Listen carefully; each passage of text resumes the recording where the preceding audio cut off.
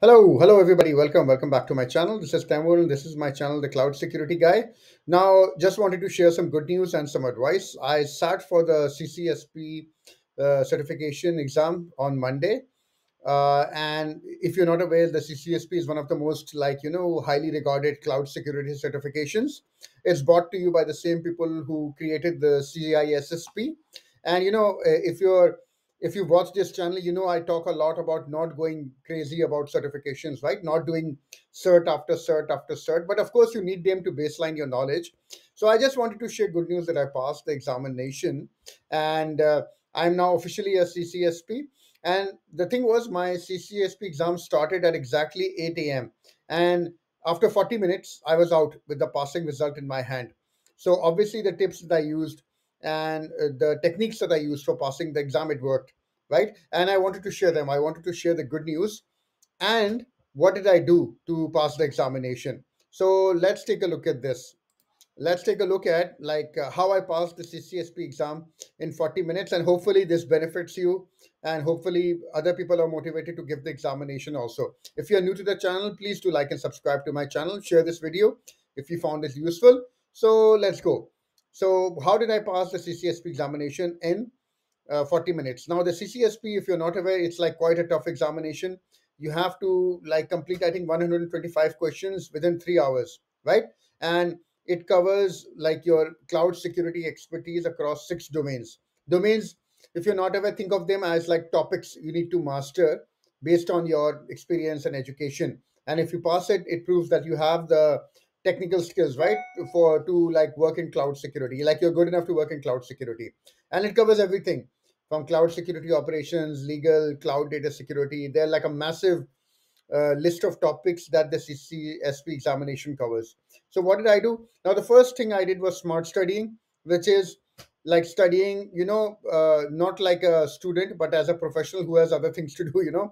Most of you will be working professionals.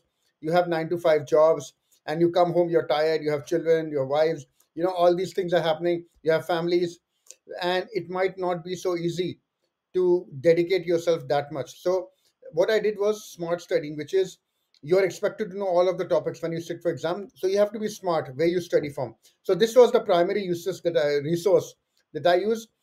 This is like the official study guide and the test examiner, practice test questions and answers. Uh, A lot of people recommended me to study from multiple books. Honestly, I did not have the time to do that, and I know the energy for that also. So I used these two, and even these two I'll show you where I focused on. So this was the official study guide and the practice questions and answers, and it's available from Amazon also. I'll put the link below. This is not an affiliate link. I'm not like making money or like getting rich from this. So I'm just letting you know what I use, which is this one, and I'll put the link below also. You can take a look. Right, this is what worked for me. Now within these two resources, what where I focused on, I focused 90%, I would say 95% on the practice questions, and maybe 5% of my time I focused on the study guide. I need you to, I want to be very like clear on this. I think I read the study guide just once, and I think I forgot most of the concepts because passive reading, it doesn't really put those concepts in your head, right? It puts me to sleep most of the time. I would say the vast majority of the time I focused on the practice questions, which are over 800. The practice book which comes, it has over 800 questions. And I cannot stress this enough, guys. Please concentrate more on the practice questions than the study guide. Go over them multiple times because they will give you the mindset you need to pass for the exam.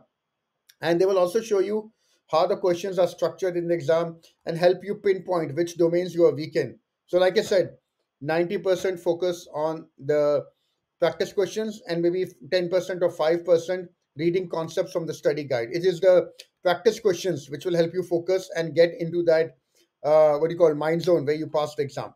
Now the third one, the least most questions. This is a quite like a toughie because everybody hates these questions, right? All these answers are either all correct or all wrong, and you have to find which is the most correct and which is the most wrong.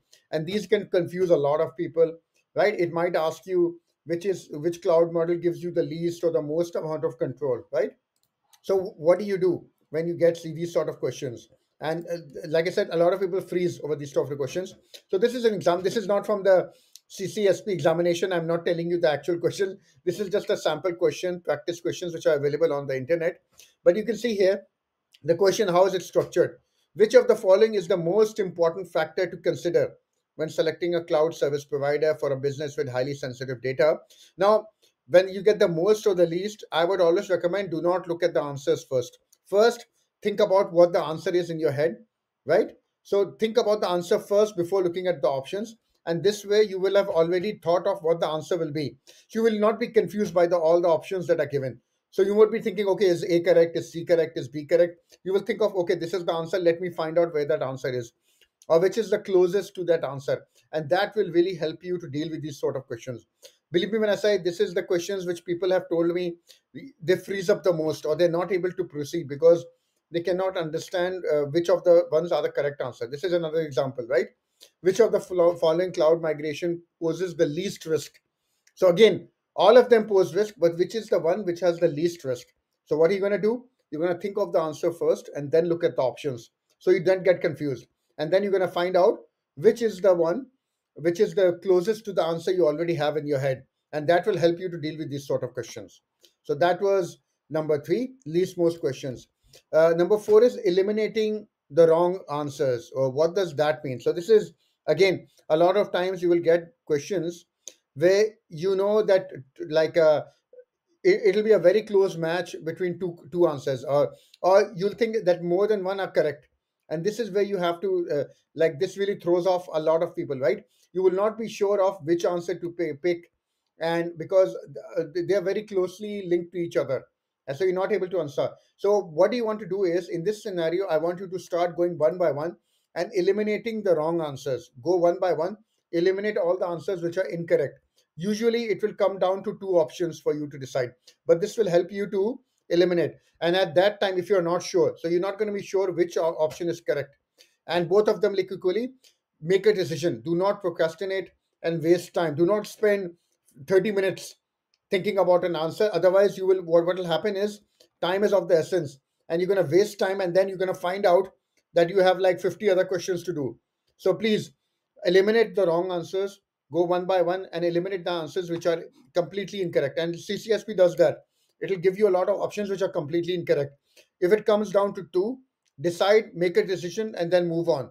Right? Do not procrastinate and do not get stuck on one particular question, because that will throw off the whole exam. And that brings me to the next answer also, which is time yourself. Time yourself when you practice your questions and answers. Please always keep an eye on how much time you have.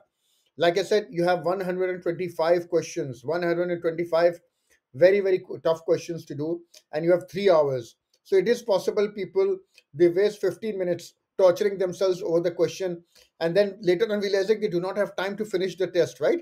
And what will happen? So what will happen is you'll get stressed out, and it will result in you rushing through the remaining ones to save time and making even more errors. So as time yourself, make a decision, and like, just stick with that decision. Do not waste time torturing yourself which answer is correct, which answer is correct. And then you will, otherwise you will have an issue with all the questions which are there. And lastly, and this is not a tip, it's more of a observation.